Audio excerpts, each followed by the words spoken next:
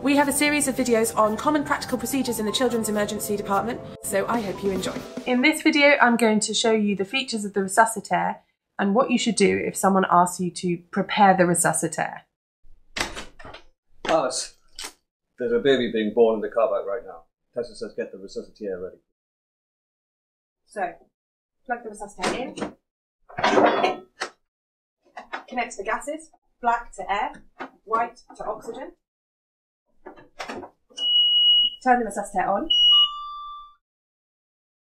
Turn the light on.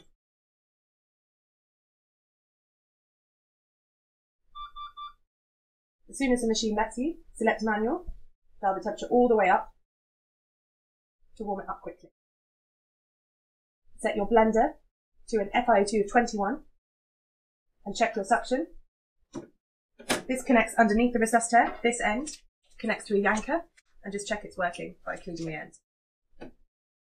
Then set your auto breath setting.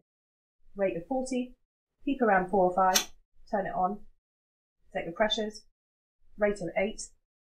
Connect the tubing to the outlet here, and then occlude the mask to check that your PEEP isn't too high, and occlude the PEEP valve on top to check that your inspiratory pressure here isn't too high. You should have a 250ml bag valve mask to attach here in case you need to manually bag the child. Then make sure you've got towels ready, lots of towels.